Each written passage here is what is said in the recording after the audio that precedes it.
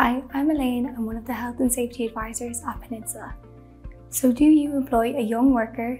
Have you been approached by a school or college regarding arranging a placement or work experience? Are you aware of your duties under the health and safety law and how to protect that young worker? I'm going to take you through some simple steps you need to take to ensure you're protecting your young workers from risks in the workplace. First, let's look at the definition of a young person or child.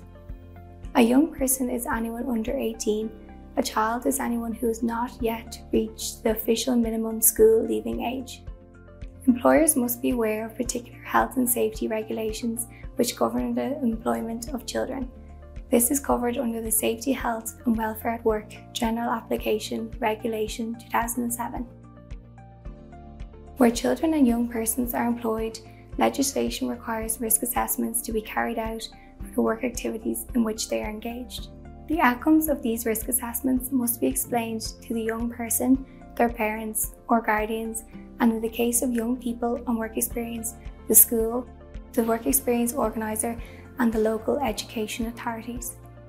Consider taking into account their physical and psychological capacity and any particular needs such as health conditions or learning difficulties before allocating any job tasks. This can be done by discussing with the placement organisers or the young person's parents or guardians. You must remember that most young workers may be new to the workplace environment and be unfamiliar with jobs and the risks involved in the work. You need to provide clear instruction, sufficient training, and a greater degree of supervision. This is due to their lack of experience, maturity, and possibly poor perception of risks. There are some legal age limits on the use of some work equipment and machinery, such as forklift trucks and some woodworking machinery.